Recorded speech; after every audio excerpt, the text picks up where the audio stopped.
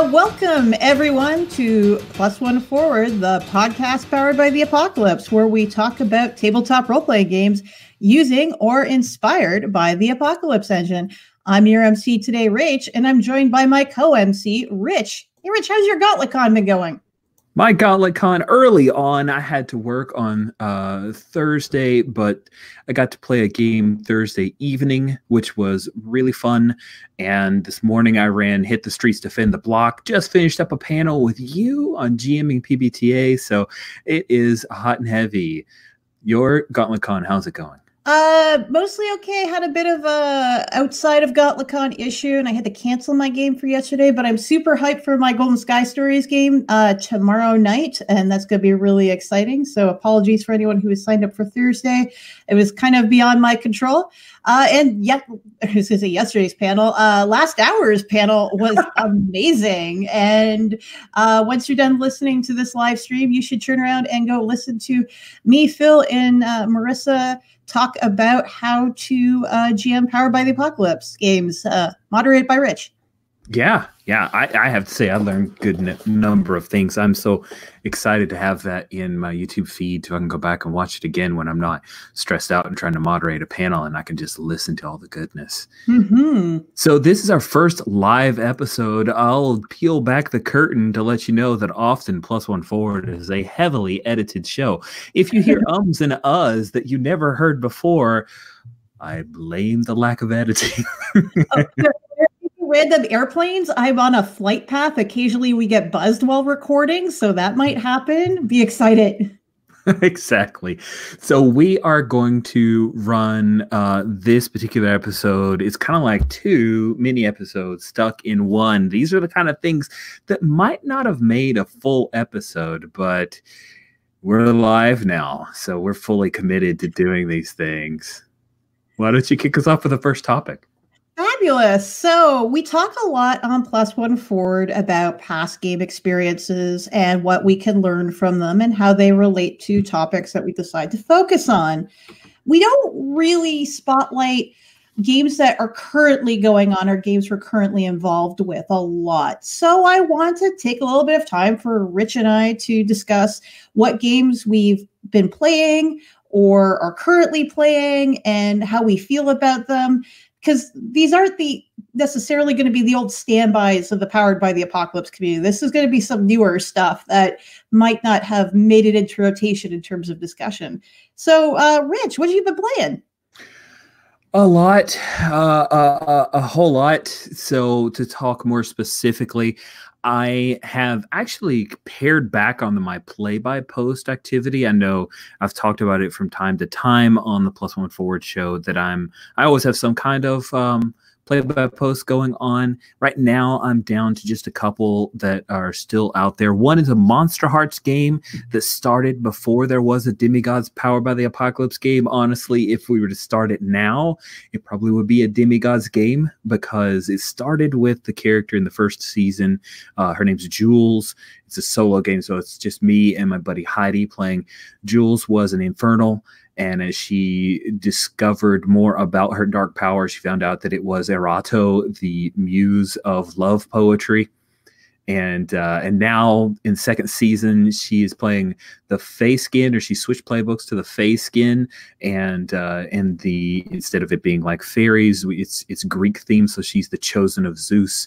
And there's a whole lot of like high school hijinks mixed with gods walking the earth. Aphrodite just showed up and they locked her in the field house. It's crazy. But hey, Aphrodite did tame the Nemean lion, so that's nice too. So Lansing Lions, it's the name of the high school, so they pulled that off.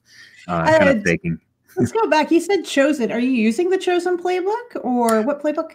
Oh, great question. Yeah, it's a thing I do where I use words that mean other things. No, she's playing a Fae.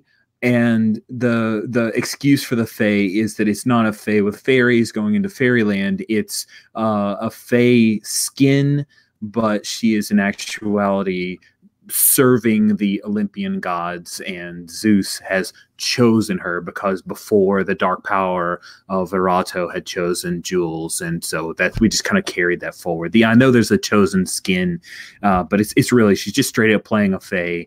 But the Fae, when they go to, I can't remember what it is, but it's through the looking glass. No, that's a Bedlam thing. But the power where you can go to the fairy, take people across. She could take people to Mount Olympus and talk with those gods. I'm just giving a little space to that because I know, well, I've played a lot of urban fantasy games and therefore a lot of Monster Hearts. How is the Fae holding up in a one-on-one game? Because they seem very socially positioned to grab a lot of strings on other players, and there aren't any other players. There aren't any other players, and if I were to show you on Tavern Keeper the litany of strings that Jules has, and the fact that Heidi has chosen to take Unashamed, as well as Claws Out moves, which give strings for bonuses to rolls, the number of strings that NPCs have on her, it's crazy bananas. There's so many strings that it just goes on and on and on. All of the string, it's a litany. It's crazy. Yeah, that's a thing. I wouldn't call it a problem, but like, it's a problem. NPC bloat happens. But Heidi's well organized, and I just kind of leave it to her. And every once in a while, I'll be like, "This NPC has 4 strings on her. I'm going to have that person have a problem, make a demand of her, spend a string, because why not?" The other play-by-post game that I'm in was a Monster Hearts game a few years ago. And one of the players left the game but wanted to keep playing, so it became a Monster of the Week game that I'm running solo. However, just recently, as of like a month ago, a player who was in the Monster Hearts game has remade her character as a Monster of the Week character and is showing up as a guest star. So it's like this weird backdoor sequel pilot thing going on. It's hilarious. That's amazing. Yeah, and don't tell Jen or Tara, but they may be going to Hawaii and may have a crossover with some NPCs that were from the Jules game, because I'm weird that way in Pocket Universes. And in that game Interstitial that I saw on the schedule for Gauntlet Con, I was like, oh my god, I must play that game sometime. That looks so cool. Interstitial is a game where it's like fan fictions crossover. So it's kind of inspired by the oh shoot, what is it's Kingdom Hearts, isn't it? Kingdom, yes, it's like Kingdom Hearts, the RPG. Totally that. I definitely need to get a copy of that for reasons we'll discuss later. So those are the 2 play-by-post games that I still have going on. There's an Apocalypse World one that may be starting. We'll see how that's going. Online, I just finished up a 3-session run in my Star Wars Saturdays campaign, where I just switch out different games that I'm running every month. And this one is a hack of Night Witches. Now, I normally like to play games rules as written before I do any tweaking to them. But this one I didn't. And I will say I've watched a number of Night Witches sessions. Jim Crocker has an ongoing series of it that's really fascinating. He's doing a great job running it and has taught me so much. But I hacked it to Star Wars because I'm just fascinated with the idea behind Night Witches. But I'm not very good at history games. I get hives. I get nervous. Like I'm doing it wrong. And I've read the book. Jason's Morningstar, who wrote Night Witches, is great at making it welcoming and making sure you don't have to get it all right. It's in the spirit of it here. And he does a great job of laying out the duty stations to walk you through stuff. I still just I just want to put it in Star Wars. So I did. And tonally, it was a little different, because in Night Witches, you've got a really good solid frame. You're playing Russian bomber pilots who the Russian male-dominated army don't want to succeed, but have just the amount of temerity and tenacity to do so at a great cost. And body counts are high in Night Witches, and it definitely mapped over to the Star Wars game that I ran. I really just tweaked around names of things to make them less Russian, less airplanes, less specifically around the sexism bent of Night Witches. And the frame that I took to it is to have instead of it like men working against women, I tilted the frame with their rebel pilots who are flying old Clone Wars era, that's like 30 plus years old stuff, Y-wings. And the push on them, or the thing that hurt, was that there was an Imperial like command that turned coat, and they're the ones that they have to work, their regiment works an attachment to. So it's a whole bunch of humans, and all the player characters were alien species, right? So we had Nautiloans and Mon Calamari, and probably a bunch of names that people who don't give two rat's butts about Star Wars don't care about, but just imagine a bunch of aliens. And so we had kind of a speciesism that was the main pain point for them, and that was interesting. But tonally, it had less grit to it, you know? Yeah, that's interesting, because I think the speciesism, that's like a pretty old standby for Star Wars stories, at least like back in the old expanded universe. I remember that being a thing all the time. Yeah, it felt like something that I could get some traction with, and the players enjoyed it. But I think the only time that I really kind of hit that Night Witch's tone with it was when when they came back from a mission and one of them was injured, and so they went looking for a med bay on station where they were training, and they found that the med bay did not have, because it was retrofitted from Imperials, it didn't have xenobiology programmed in, so they couldn't get healed. And that was a nice moment, like that smack you in the face moment of like, yeah, this world isn't set up for you to succeed. That one was good. And the rules for running missions was great. That mapped over incredibly well. So I quite enjoyed it. I've got some tweaks in mind, and I'll probably want to bring it back next year in Star Wars Saturdays again with a slightly refreshed look. And I may actually lean into the lighter tone, but still high body count, because Star Wars has an incredibly high body count if you pay attention. Well, I mean, even going back to like the X-Wings deltas, even going back to the novelization of the first movie, the Death Star run is pretty horrific. There's some moments in the book where you're like, and then you see from the point of view of this character, and now they're dead, and this character's dead. And I read it once on a plane, and we went through turbulence, and I had to put it down because I'm like, this is too real right now. Like, I can't read about any more pilots dying. Nice. Yeah, so let me jump ahead. Sorry, I've got a lot. If you want to jump into 80 Point Rach and talk about more interesting things, I'll just keep going my list until you do. No, let's go for your list. We have an hour to fill, and we're at, what, 12 minutes? Let's talk about game stories. We have 30 minutes, and then we're going to talk about our second topic. Oh, our second topic is so exciting. So Nawal is a game that I just finished up a 4-session run of. That is Miguel Espinosa's Mexican monster and angel hunting game. It is spectacular. This game is so tight. I really love Nawal. I want to run it more. The group that I got the pleasure to play with was fantastic. It was just, it's a really, really good game. I'm realizing with it that it's, to me, Nawal, and I didn't realize this until I kind of pitched it to a couple of other groups to kind of keep playing Nawal, when to keep that treadmill going. So in Nawal, you play these people who put on masks that allow them to summon forth their animal totem, and they are descended from shamans. And in the history of Mexico, vis-a-vis the Nawal world, the conquistadores came to the New World, and they brought their angels and their gods, and their angels hunted down all of the ancient shamans. And now we're in the modern day, and there are angels here, but they are invisible creatures that kind of feed on people's faith and beliefs. And the Nawal are coming back, and they hunt those angels. And not only do they hunt those angels, and this is the part that to me really makes it stand apart from a Monster of the Week game, where Monster of the Week is, it's not murder hobo, but it's like vagrant mystery solver monster killers. There's a little bit of murder hobo is in there, like a little bit of traveling people who do murder things for money. Right. So the thing that tilts in Nawal is that you don't just hunt these angels down.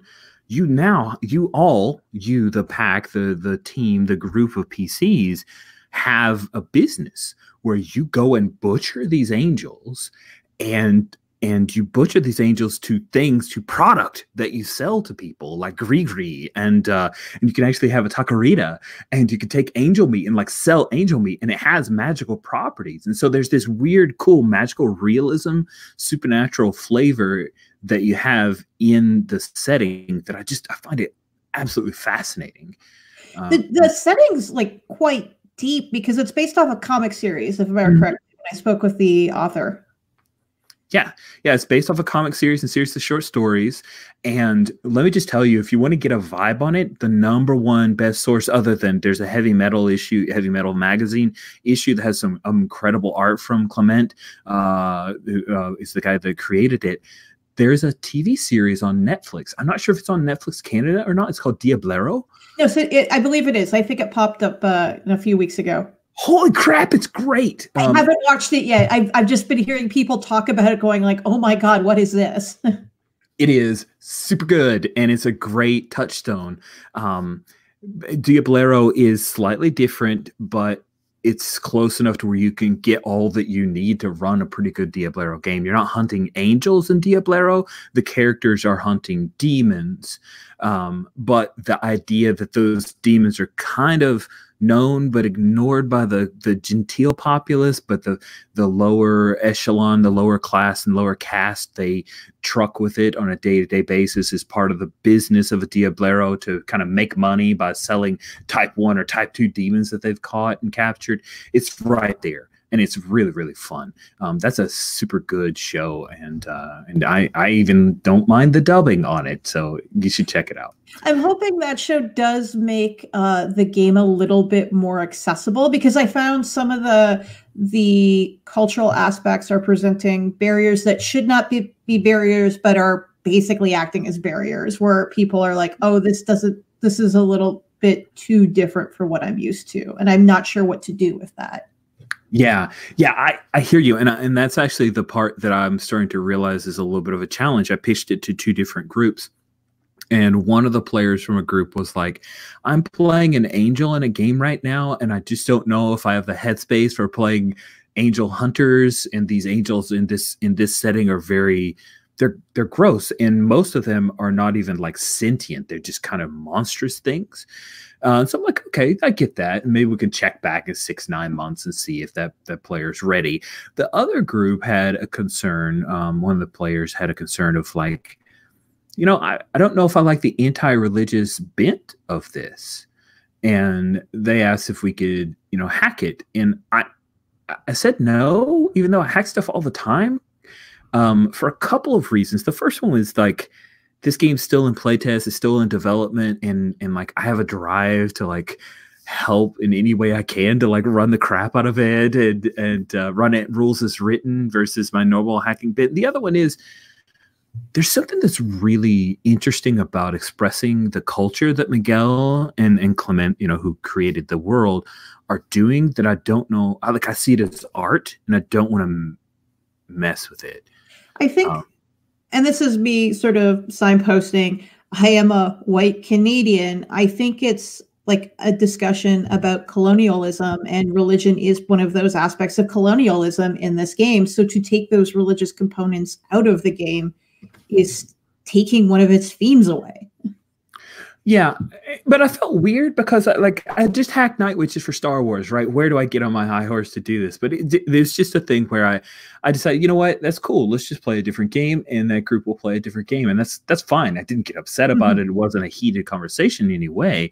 Like, to me, I just considered it an X card, and we just move on. But it was a thought that I had of like, why don't I hack this? And I've really tried to give it some good hard think. But yeah, we're playing something else. We're going to be starting a game of Bite Marks. Bite Marks is the werewolf game from Becky Annison and Black Armada Games.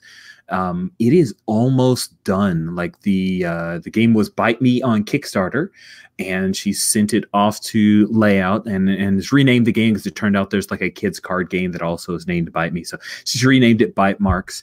If you're wondering what are some touchstones, the Canadian sci-fi show Bitten is a great touchstone for bite marks. If you haven't watched, I saw that on Sci-Fi back in the day, and it's on Netflix here as well. Have you heard that one? I have. I just learned from you that it was a TV show, but I have read some of Kelly Armstrong's books, which the TV show is based off of. The first one I remember quite vividly because there were werewolves running around the Don Valley, and that was a pretty cool aesthetic. And I think they were based out of upstate New York. It was a whole thing. Yeah, it's I'm super excited about this. The characters that we did with the character creations, all that we've done, and now we're about to get by holidays. So I'm a little worried about one of those, like the dearth of games is when you go into the November, December time frame. You know, I've lost so many campaigns when Christmas time, when the holiday season comes, it's when campaigns go to die. But I just thank God for doodle.com. You know, that scheduling is just the best. It saves you 50, 60 emails. And so everybody's put in their times, and I think we're going to be able to sneak in a couple sessions in November and carry it through to December. So I'm excited about bite marks. Other stuff that's going on for me, I'm running a hacked Monster Hearts for the Gauntlet comic setting. I called it Super Juvie. I will say, while I'm having a good time, I consider this hack probably not the best idea I've had in a long time. Like sometimes when you do experimental, try to shove chocolate into peanut butter, it not always is the best tasting Reese cup. Like this one was maybe a fast break. I don't know if you've ever read that or had that particular abomination from Reese's, but I remember fast break. I've eaten a lot of American candy. It's not great. It's too many layers. The core concept of Monster Hearts is a very elegant and simple approach to emulating supernatural teen kind of sadness, tragedy. And I not only layered in, let's put it in a juvenile hall, which probably would have worked, but I then layered in, and they're super powered beings because I wanted to stick it in a Gauntlet comics milieu living campaign. And I think it was just too much. Like we've done a little bit of hacking on the side. I took the Unleash Your Powers from Masks, and I made a custom move called Unleash Your Dark Powers, and you would roll with dark, and you had similar results to that, except you could take on like conditions and stuff, and it works okay, but like there's just too much going on. And I'm a little disappointed that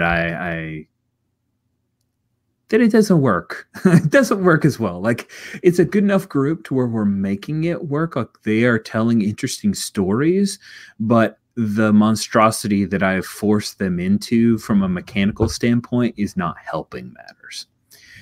So that's a thing, but it's a learning thing, and yeah. Yeah, I would take it. My takeaway from that would be, you know, live and learn. This might not be the right combination of games. I mean, like we hack and fiddle with Powered by the Apocalypse games all the time, and sometimes just completely fall apart or blow up in our faces. Those are not good times. No, this one didn't blow up in my face, and it's big. It's big in most of the reason that it's good is that this caster group. Players Peter, Leandro, Misha, and Joe have all been just superb and really fun to play with, and they're really interested in their characters, and that kind of carries through most games, honestly. I'm running Project Lycra, which is Jen Kitzman's game. Jen, we had on the Custom Moves Make the Game episode way back in the day. Jen, good buddy of mine. This is a game she's been working on for a while. It is a Powered by the Apocalypse answer to, I love Masks, a new generation, but I don't always want to play young adults or teenagers. That's what the germination of Project Lycra was. It's grown and evolved to become something much more interesting and well developed than just let's take the Mask's grown up moves and start with that. But I really like Project Lycra. It is a super fun supers game to run. Some grown up Masks with feels is the elevator pitch, but there's a lot more going on, and I really like it. I'm really interested in seeing where that game goes because you've talked about it in the past so passionately, and the idea of having an adult game that explores evolving complicated emotions is also very interesting, because I find we put that in teenage gaming a lot with Powered by the Apocalypse because of Monster Hearts and Mask. They're the two big examples I can think of. But beyond that, things get a little bit more gray, or oftentimes I think of like emotional play in the style of Urban Shadows, which I love, but it's like, do you make the good choice or do you go into corruption? And it's very black and white, and it's not so much about holding and exploring emotions. Yeah, I think Jen's bent on this. Number one, comes from a deep comic knowledge. She worked at a comic book store for like 10 plus years, still reads comics, loves comics. She's created 10 playbooks. She has playbookized characters from comics from like, I don't know how I'd do that. And you just hand it to Jen. She's like, put a pencil in her ear. She's like, gets it down and just workshops the crap out of it. And I'm like, damn, the Pledge Bear is amazing. How did you do that? It's a super good game, and we're actually running it on Sundays. Jen's in the game, and this is the Intercontinental Group of Awesome that I play with. And we played Masks earlier this year in the Halcyon City Herald Collection setting. So in Halcyon City, and we just aged up several of the characters and NPCs and poured them into playbooks and Project Lycra, and it's perfect. It's really good. Amazing. And then I'll quickly go through the last ones, which are Zombie World. I don't get tired of Zombie World. I'm running it on Sunday. If you haven't played Zombie World, you should check it out. It's an amazing game. The Roll20 campaign frame for it is pretty darn good. I really like Zombie World. I think I was looking on Slack where someone got the opportunity to play it earlier today, and they said it was one of the best games they've played in a while. So that's always good to hear. Zombie World is just great. I love Walking Dead. I'm not tired of it. I think this season's amazing. Like, I really love this season of The Walking Dead right now, and being able to run Zombie World is just a pleasure. The cards are so great at kicking fiction right in your face and making hard choices and being scary. And I'm not good with scary. Like, I don't run scary games, but hot damn, I can run a pretty horrific Zombie World game, he says, and then Sunday is going to be terrible because he said that. I think Magpie games in particular, Zombie World and Bluebeard's Bride, are very good at providing support tools for making creepy games creepier and helping guide you through that process. Right. Yeah. Yeah. And I think that's good. That's good. And so SL, I hear you. I hear you about Walking Dead past season 3. I liked it all the way up to the point with the long interminable war that happened. But there's a new person who's in charge of it for the last 2 seasons. They've really recovered it. They moved it forward, and the culture and the community has changed. It's just so good. So good. I'll shut up. I'll shut up because it's not a Walking Dead cast. And I probably wouldn't pull that off very good. That's my stuff. That's what I'm playing. Rach, what are you playing? All right. So I've got 2 categories of games. I've got one-shots and I have some home games, and I have 2 of each to talk about. For my one-shots, if people are curious, I do run Powered by the Apocalypse games one-shots in the Toronto area. Usually I do it through Toronto Area Gamers Monthly Meetup. So if you are in Southern Ontario and you want to haul out to Toronto and play some Powered by the Apocalypse, I will not be running anything in November because I will actually be in Japan during the monthly meetup, but maybe December, maybe January.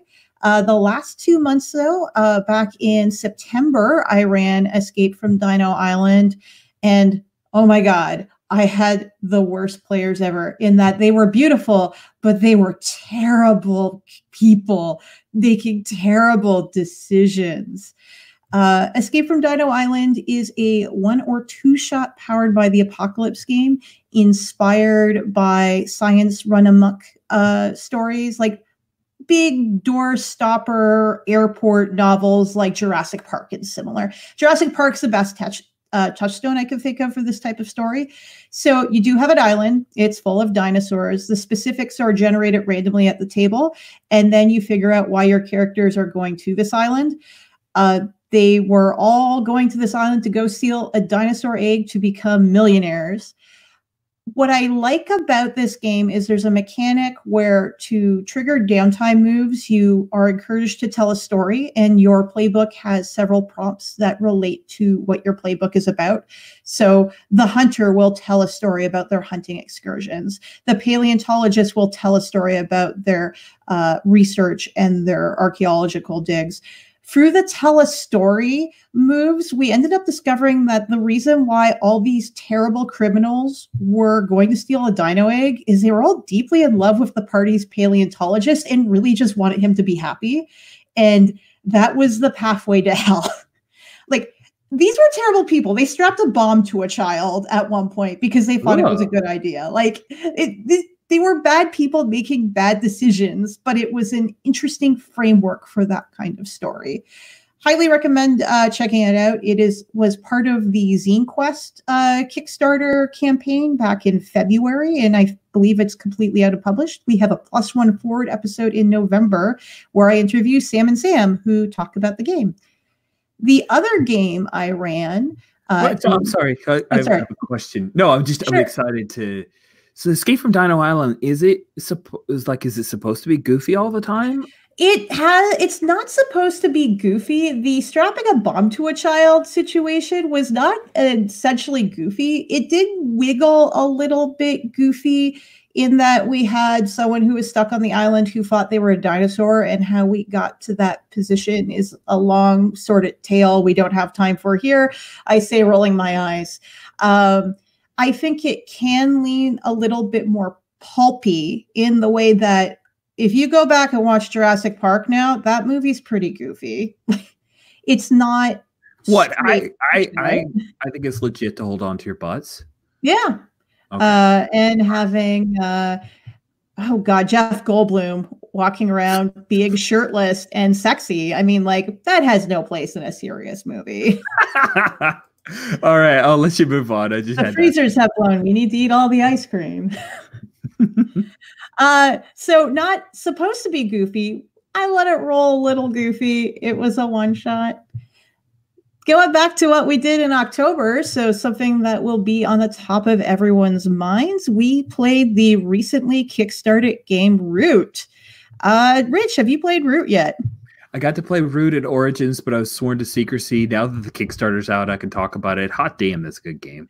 Oh, it's a sexy game. I've heard a lot of people describing it as Dungeon World 2.0. I don't think it is. I think it's a very interesting, different way to look at fantasy role playing, in that, especially in how you're positioned in the story, where you are a force of change, but you're also beholden to other people because you don't have enough social sway to be your own faction. That's kind of complicated and interesting. Yeah. I think the faction level stuff is fascinating. I like the different tracks for like fatigue and harm and stuff. And I like the playbooks. Like, the playbooks are fun. Like, they have moves that make me want to jump in and do cool stuff. So I backed Root hard, and I'm super excited to see what the final design looks like. It's so pretty. Like, they have so many cool art assets. It's so pretty. I love all the playbooks. My partner Rob looked at it and went, every playbook is a Rach character. Like, you can take any of these things and just run it into the ground and make it beautiful. I did encounter a little bit of friction with the characters being funny animals, or furries, depending on how you want to call them. I like it. As someone who does have friends who are furries, I also like the idea that it removes the discussion about human society away from the game, so we can focus that lens in on talking about, this is a story about a community that's been affected by generations of wars and conflicts and different ruling classes shifting in and shifting out. And we aren't looking at the granularity of who these people are because they're critters. And that, I think, lets everyone take a big step back. and go like, well, of course the cats and the birds are fighting, but let's talk about why they're fighting. What else have I been playing? So my 2 home games are very interesting and different in tone. I've been playing Legacy Life Among the Ruins 2nd edition since the summer, and that game is beautiful and also very complicated. And I don't mean to say that to scare people off from playing it. There are a lot of moving parts, but our party has bought in completely.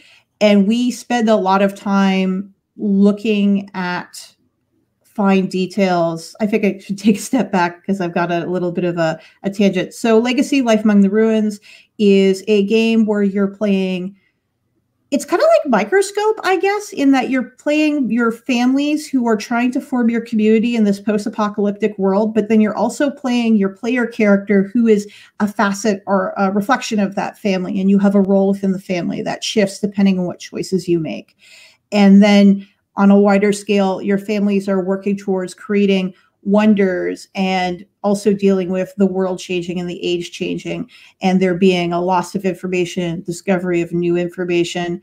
Our group is so invested in the world. It's incredible. There was a giant plot twist recently where we discovered, oh, there was a giant grammatical error that was tied into one of the world's religions. So it wasn't the temple of the 3 mothers that everyone was fixated on, this one temple. It was actually the temple of the 3rd mother. And there were 2 more temples of secrets left to discover.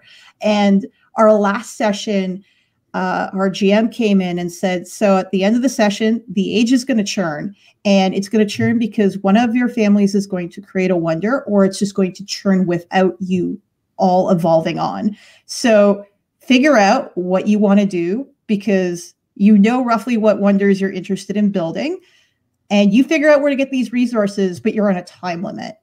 And it was this frantic dash of players trying to steal resources from each other, trying to make trades with each other, making alliances that shattered apart because of situations that developed.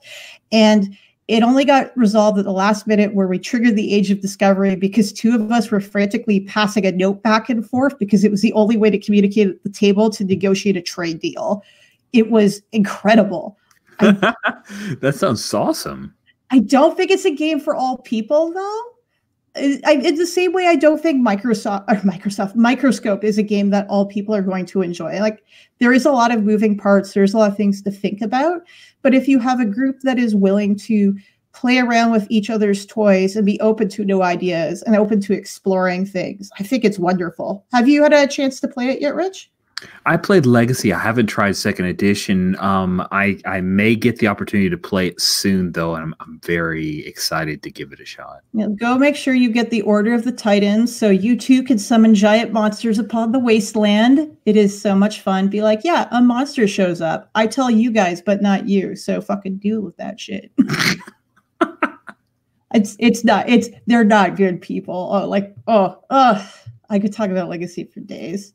Really? Oh man, you got me so hyped for this. I cannot wait to give it a shot. Yeah, just everything is so evocative. Spend some time looking over your choices. Our last session, I think I'm done with my current player character, but all my player characters in my family are named after astrologers rather. And then I found a Taiwanese scientist named Typhoon Lee, which sounds like it's a name someone made at the table, but it's an actual scientist. He has a Wikipedia page. And then it just became like the story about Typhoon Lee and how Typhoon Lee was ramping up to become a real player character next session. But right now they were a background character that just kept showing up in all these shots. So good. That's some fun meta play there. I like that.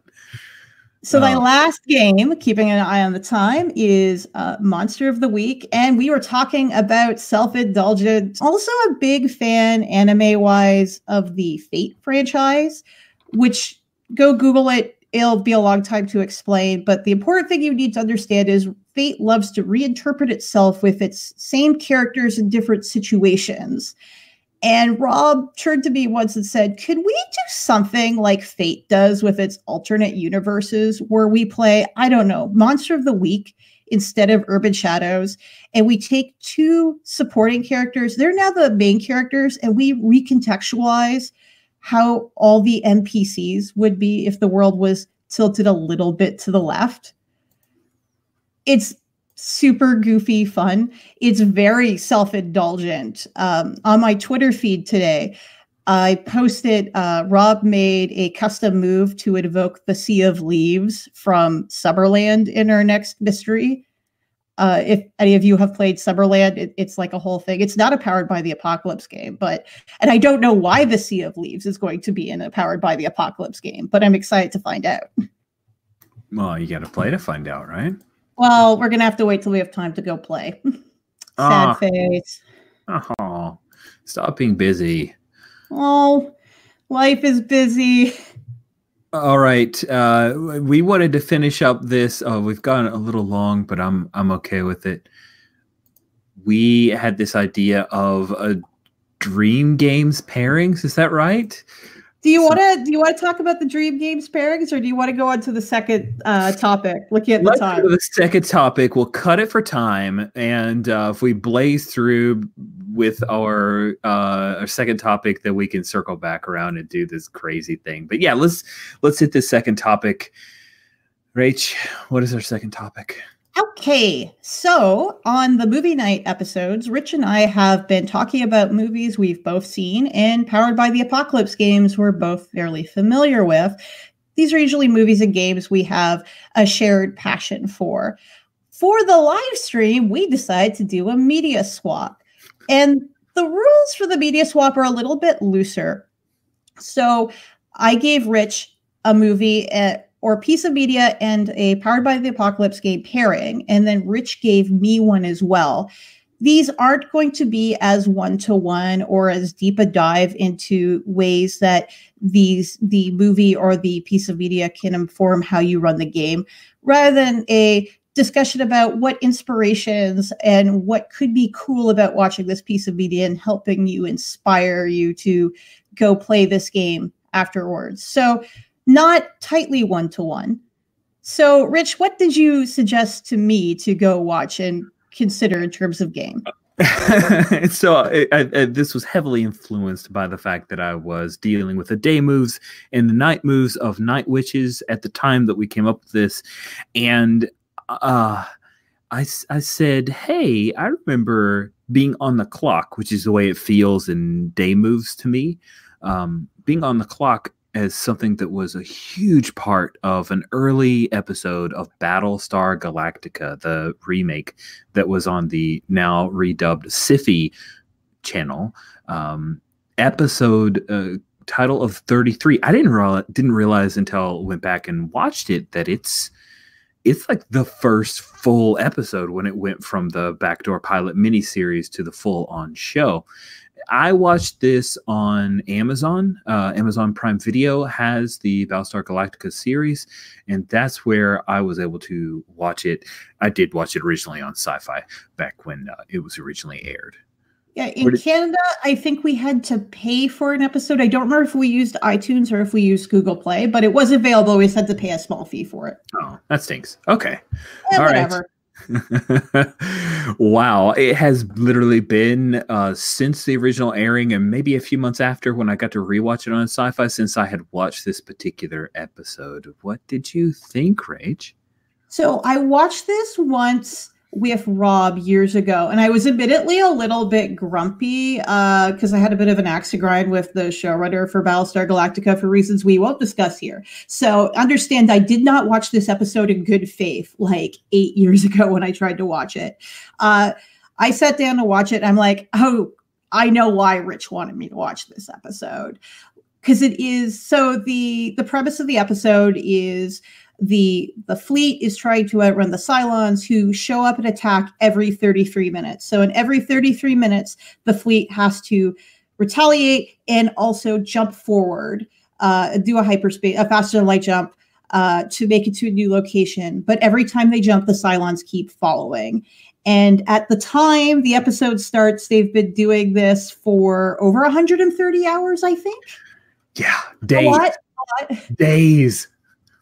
The crew is running on sleep deprivation. The pilots are hopped up on stimulants. It creates all sorts of really interesting friction and tension between these characters because these characters are not operating at their best. They are super run down. They are super stressed out. These are not happy people for obvious reasons. And I was thinking of the context of Night Witches because that was the parent game you gave me. Because I found when I played Night Witches, we didn't really focus. Well, for one, we were mostly playing one-shots and we didn't really focus on the grind. And that idea of the grind and the idea of routine and how devastating and harmful routine is really interesting. When I was rereading parts of Night Witches, it talks about a routine mission being a successful wayfinding roll and a successful attack run, with the note saying most missions are not routine, implying that things are going to go wrong. What I like about 33 is it presents the idea of, you know, having the routine, having it be the exact same thing over and over and over in a loop that you can't escape from is hell. It's destructive.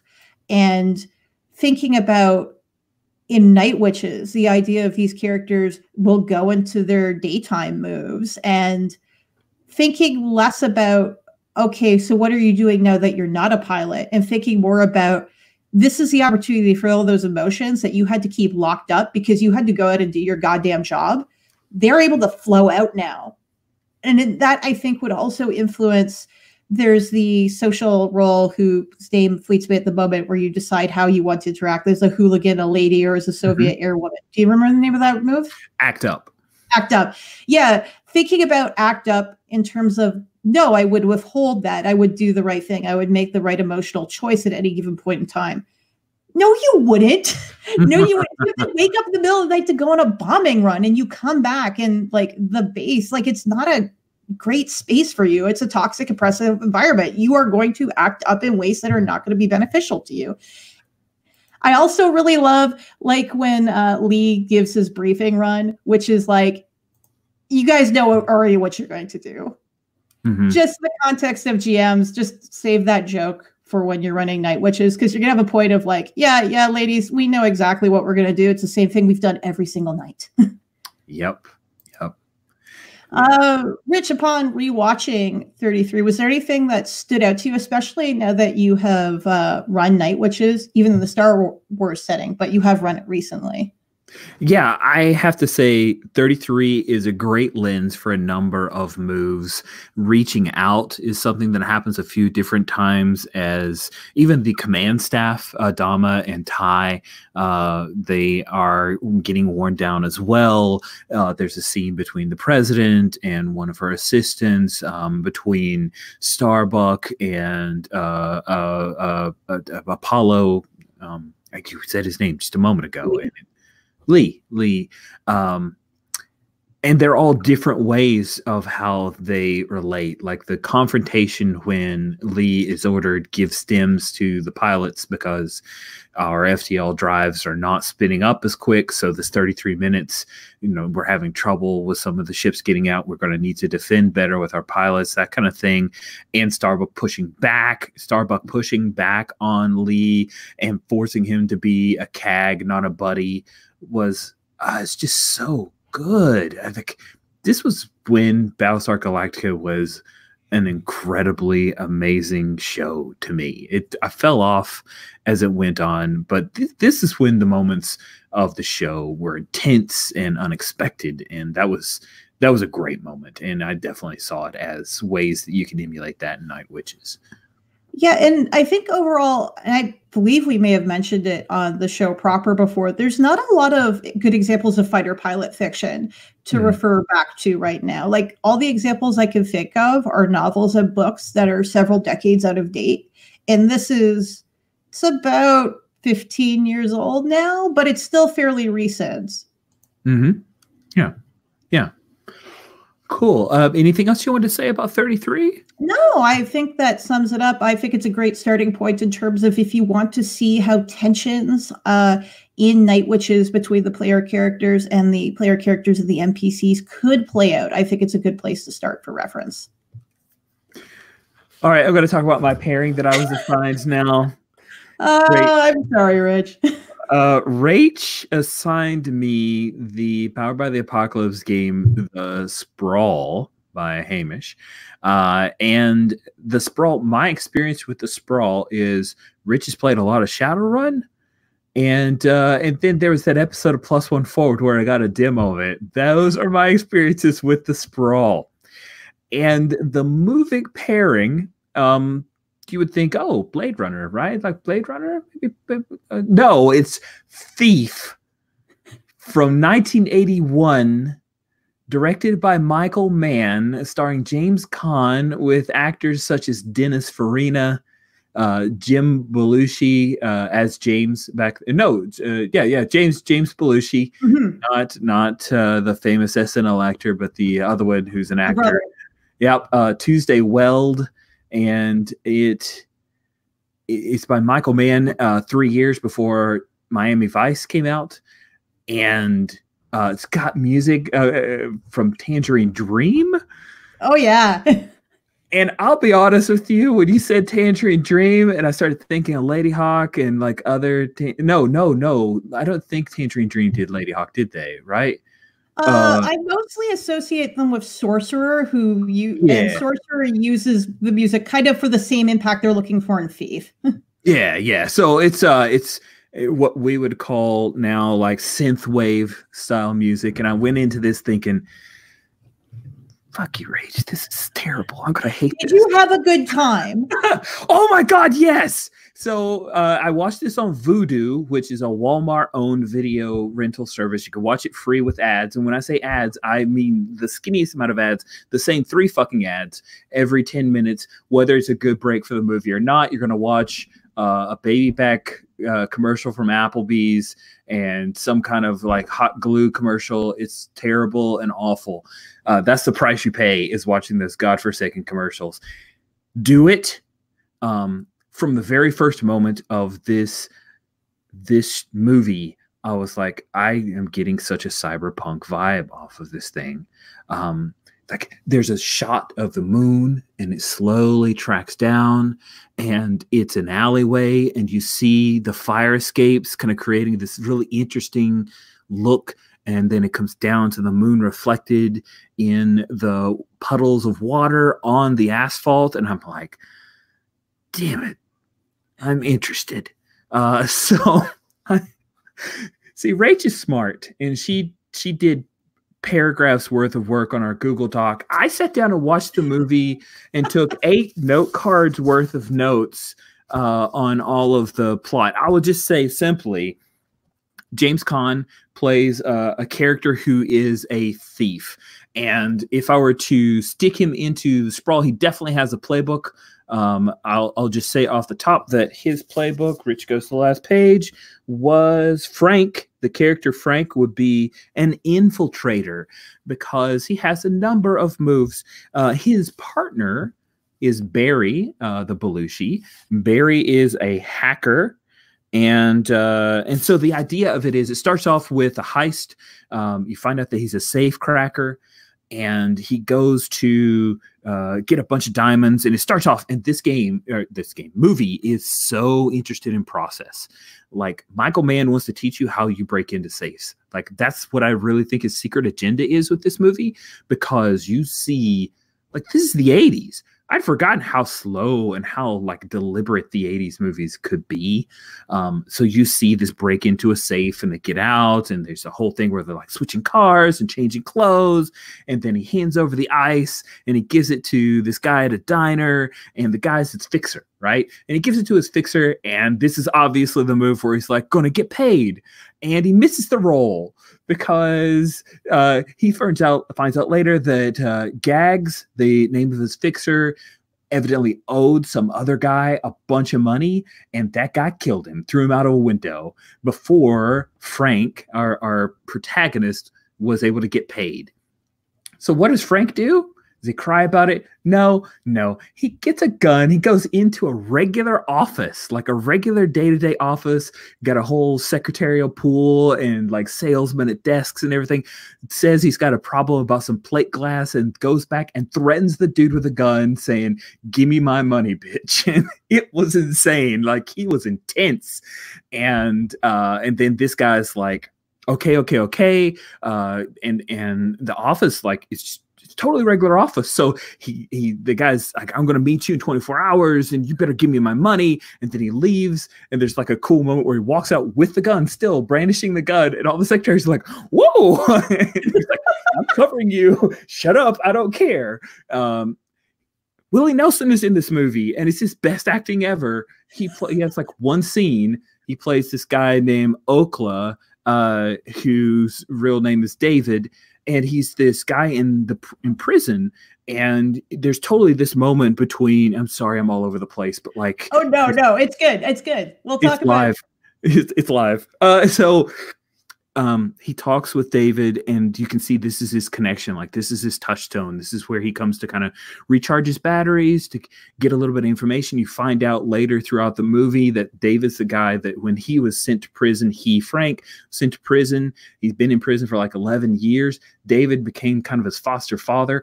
Also taught him about safe cracking. That's a thing you can learn in the joint. It's how to be a better criminal, you know? So David's main thing is like, "Hey, I've got heart problems. I'm not going to make it. I've got 10 months on my sentence. I'm going to die in here unless you get me out." So there's the pressure, right? That's what Frank needs to solve for. So he goes and he meets up with this guy to get paid. But then this other dude shows up and he's like a bigwig and he's like, "Yo, here's your money." Who hands it over? And you're like, "Wait, what GM hard move was this?" And Frank takes the money and guy's like, "Hey, so here's the deal. I got a bunch of other jobs that you could do for me." And Frank, thinking of David's like, "All right, what's this fucking job?" And he's like, no, it's like a thing. And you'll like work for me. And it's got this whole setup of like, and I'll get you into property and like, you know, shopping centers and all this good stuff. It's great. And he's like, "Yeah, whatever. Let's just do this one job," because he's got to do this job, right? So then we go over a series of time. Like, there's a good half of the movie where it is like the way that Michael Mann directs this movie is the way that you need to GM. Like, his scenes are so, not always, but like, this is a great way to GM. His scenes are tight. They're focused. Like, this is the scene where you meet the girl that is the girl of your dreams. Go. And you don't, it's so economical and it's so efficient. And bam, he meets a girl. They kind of fall in love. You learn about his backstory. Then they get married. He's going on this new heist and he's doing research. He's got to find out about like the fifth alarm and all these other alarms he's got to figure out. And Jim Belushi's off and he's like the NPC hacker who's doing all this, figuring out how to get the fifth alarm figured out. Meanwhile, he's dealing with like the day-to-day life of trying to be out of the joint and also taking care of Okla and getting him his day in court. And Tuesday wants to have a kid, so they have to go like adopt, and because she can't have a kid. And then they go, and that's the scene where he goes in, and she's like, the lady's interviewing them, and she's, "So, what is this here where you worked at a certain penitentiary? What did you do for the penitentiary?" And he's like, "I made license plates." And she's like, "What?" He goes, "I was in the joint, okay? I'm an ex-con." She's like, "Oh, well, I'll mark you off the list." And, yeah, like, "You showed up to my desk with all these red flags. I'm not giving you a child." Exactly. "I'm not going to give you a child." Then he freaks out, and you learn like a little bit more about, oh, Frank's from a broken home, and like, wow, his life sucks a lot. Then big wig guy comes in. He's like, "You want a baby? I'll get you a baby. That's fine. No problem. I could hook you up. I know some women who want to get rid of their babies." And he's like, whoa. And I love the reaction from Fixer guy. If I remember, his name is Leo. Leo's like, "Don't blame it on the kid that these wives are a piece of shit. Or these mothers are a piece of shit. Like, the kid don't know. They're babies." And so Frank's like, "All right, fine. I'll go buy this baby from a woman." So he goes and picks up a baby. And I'm like, "Wow, this is insane. This is crazy." They buy a baby halfway through the movie. You know, the movie, it involves a baby being purchased. Like, all of a sudden, there's a scene with him and Jesse, who's played by Tuesday Weld, his wife, and they're like, the guy comes by their Chinese restaurant. And the guy's like, "What's the baby's name?" And he goes, "I don't know yet." And like, Let's name him David after Okla. And so then like David gets out of David Okla, the mentor, Willie Nelson. He gets out of prison, but you find out about this when he gets a desperate call and he goes to the hospital, and you're like, oh my God, it's about the baby. No, it's David. So you go in and, oh, there's Willie Nelson. They're like, awesome, we're having a cool new scene with Willie Nelson, like my favorite character. He whispers into Frank's ear and he dies. He has no discernible line, like he just dies. I'm like, oh man. Willie Nelson was good in this. Why did they give him some more lines? But no, the GM was not going to allow David to have any more scenes. It was a hard move. It was a hard move, Rich. It was a hard move. So let me skip ahead. I swear, but this movie's really good. You should totally watch it. So he finds out everything that he needs to know about getting this heist done. And he does the heist and he gets all the diamonds and it's amazing. And then he hands over the stuff to Leo and everything's bright. He's got a kid. He's got a wife. They go off to let things cool off. Him and Barry, his partner, the hacker, and Barry's girlfriend, Marie, and Jesse and the baby. They're all out like to some place in San Diego and they're at the beach and it's gorgeous. Comes back to get paid from Leo. Leo hands him a big envelope of money and you're like, all right, man, this has worked out great. Everything's gangbusters. And he looks in, Frank looks in, he's like, I'm expecting like 400,000 and this is 80,000. What's up? And Leo's like, hey, remember I told you about all those properties? Yeah, I got you all the properties, man. You got like in Jacksonville or like in Florida, you got the shopping center and you got this other thing. Like you're in now. You're part of us. He's like, Frank says, obviously I have failed my role to get paid. So I am going to give you one chance to pay me. And then he says the most weird threat. He says, you got 24 hours to get me my money or I'm going to wear your ass for a hat. And I'm like, what does it even mean? So that's when everything goes to shit. Barry gets murdered. And there's threats galore. And as Leo's thugs are getting rid of Barry's body in front of Frank, they have guns in his face. And he's like, Leo says, Frank, I own you.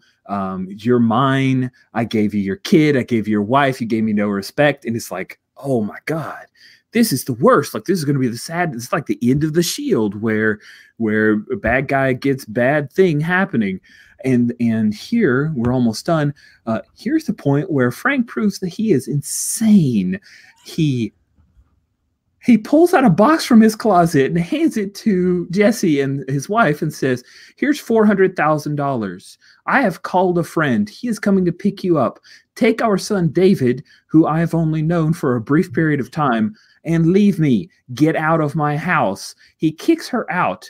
She drives away. He burns down his house. Oh, yes. Then he goes to the car lot that he owned before any of this happened. He pours gasoline on all the cars and burns them down. Then he goes to Leo's house. He beats up one of Leo's thugs. He gets in a gun battle with Leo. Leo's an old dude. He gets shot the hell up. Then on his way out, he shoots up all of Leo's people, kills all of them, and then, like, as they're lying dead in these nicely manicured lawns with really cool shrubbery and everything, Tangerine Dream comes up and he just walks away. Like, that's the end. He was wearing a bulletproof vest. I know, also, right. I think he blows up the timer at one point too. Like, he blows up he burns down or blows up all his properties. That's right. The Green Cove or Green Mill or whatever, where they'd all met. He blows that up. He torches everything. He's just like, I'm not just mad. Like, I'm going after every contact that we have ever had, Leo. And he does all of that first before he comes for Leo. It was vicious. I was like, oh my goodness, this is crazy. I can't believe that this movie is this good. So to tie it in the last few seconds to the so getting paid can be really a problem, especially if you fail. And this is how the movie can show you getting paid is the worst part of doing crime. As the infiltrator, Frank, let's see, he had the moves of covert entry, because he pulled that off big time. He had the move Cat Burglar, because with the move Cat Burglar, you specialize in infiltrating unconventional access points and maneuvering through locations by unconventional routes. He so did that. Case the Joint, that was like a third of the movie. And then the last scene of the movie was him buying the move Plan B. When shit hits the fan, you have to get out, name your escape route, and roll cool. 10 plus, sweet, you're gone. His escape route was kill all of them and leave. And he rolled boxcars. So The Thief with James Caan, watch it. And wow, it is really sprawly. Like, holy shit, Rach, you are on the money. Yeah, the reason I brought it up as an example are, well, two reasons. One, it is the ultimate example of someone botching their getting paid roll over and over and over again. Frank cannot roll on that move to save his goddamn life. Nope. It's just he's always failing. He also has like, there's a third thing I'd like to go back to. The second one is I do want to put a little attention towards, it's not cyberpunk, but it's got a lot of the trappings of cyberpunk. It has some very, very sexily shot pieces of equipment. When they do the big safe cracking up to the climax of the movie, there is no tension in that if they're going to get in or not. It's like, hey, we have an oxygen lance. Do you want to see a really cool oxygen lance for 5 minutes? And I'm like, yes, I would like to see an oxygen lance. Oh my God, it's bigger than I thought, which also sounds pulpy now that I describe it like that. But it's just, it's about, this is the sexy tech you have, and this is what makes it cool. Like, it's that whole rule of cool thing that we have with technology and cyberpunk, with all of the terrible trappings that go along with it. The third is, I do think Frank is an interesting example of a cyberpunk character. You didn't mention he basically has a vision board he keeps carrying around with him with like cutouts of everything he wants his best possible future to be. Yeah.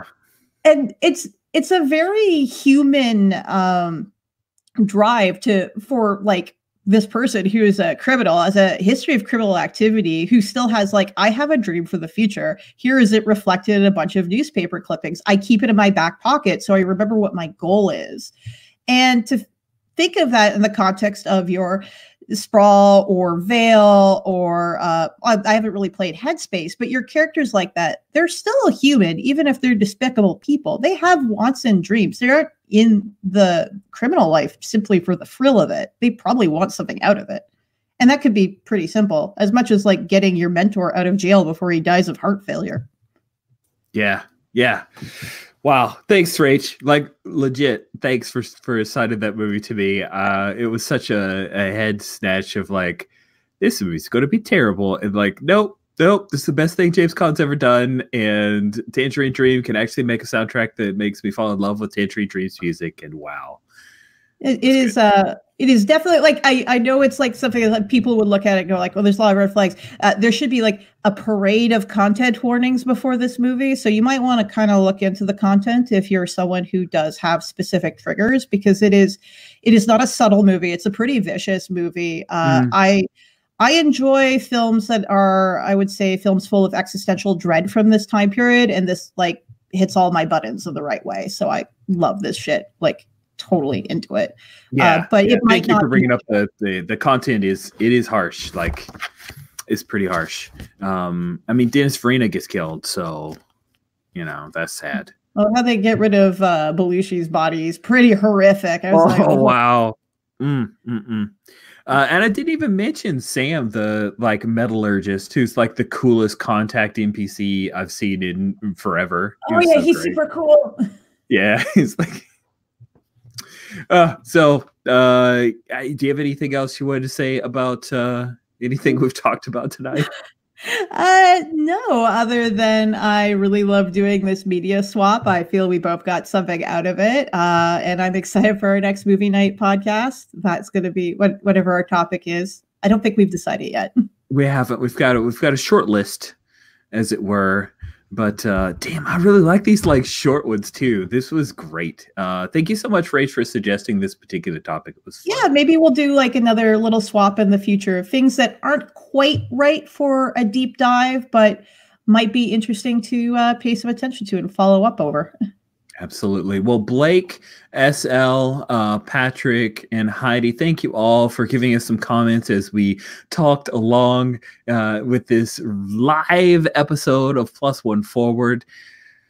It's actually quicker to get this one out. I won't have to edit the crap out of it, Rach. What am I going to do with all that extra time, quote unquote? We have a backlog of lots of exciting interviews that are not time sensitive for you all to look forward to in the next few months. I think we have stuff until like Christmas at this point. We do. We have stuff for Christmas. I think the present is that Rich will take a break or maybe pass out. Thank you all so much for listening and watching. Rach, thank you. It's been a pleasure, and we will bring this to a close. Yeah, thank you again, Rich. Plus One Forward is a production of the Gauntlet community, Richard Rogers and Rach Schelke. You can find us at gauntlet-rpg.com or follow us on Twitter at @+1FWD. If you would like to support our show, visit our Patreon site at patreon.com/gauntlet. The games mentioned on this show use the Apocalypse engine, which is a creation of Vincent and Magay Baker. The music for Plus One Forward is from the Savage Aural Hotbed CD Gomi Daiko. The songs used are Gomi Daiko, Metal Version, and Hammer of Bill. You can find more amazing tunes by Savage Aural Hotbed on their website, www.savageauralhotbed.com.